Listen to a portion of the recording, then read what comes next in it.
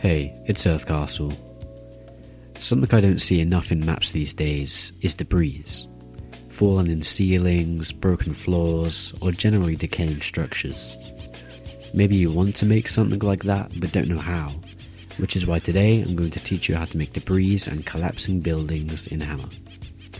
Here we have a small room, nothing much to note about it. Why don't we make a giant hole in the ceiling? First, make a brush where you want your hole to be inside of the ceiling. To make the hole look more natural, use the clipping tool to smoothen off parts until you get a rigid shape like this.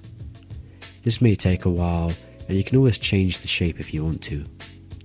Once you've made a good crater-shaped brush, use the dreaded carve tool.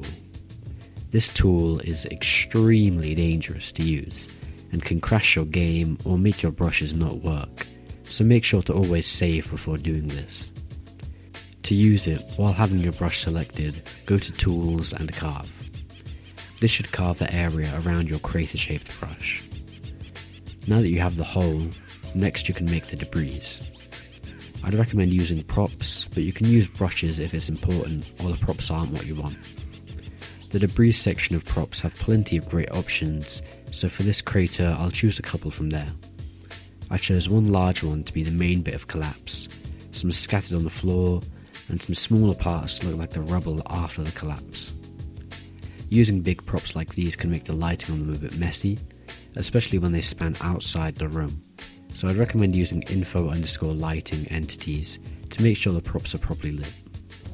Now that you've got props, you can do the final step, which is adding detail to the crater. For this, making some jutting out rebar can look especially good. To do this, find a metal texture and make a sideways pole-shaped brush inside of the concrete. Then duplicate this brush and move it to the side however much. Keep doing this until you have a line of poles.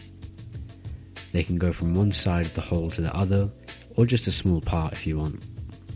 Then duplicate these poles and rotate them 90 degrees to make a grid-like pattern. After that, start to shape the poles with the clipping tool, similar to the crater. You can cut the poles in half, make them bent, or even remove some entirely. This makes them look extremely weird and broken from whatever caused the crater and the outside elements. After making them, make sure to group all them into a funk detail to optimize your map. Then you're done. This hole in the ceiling looks amazing, lets natural light through, and adds so much detail to the room. I even made the metal beam holding the light broken to emphasize the scale of the crater and the debris. Thanks for watching. If you enjoyed, make sure to check out my other Hammer content, and that's all for now. See ya.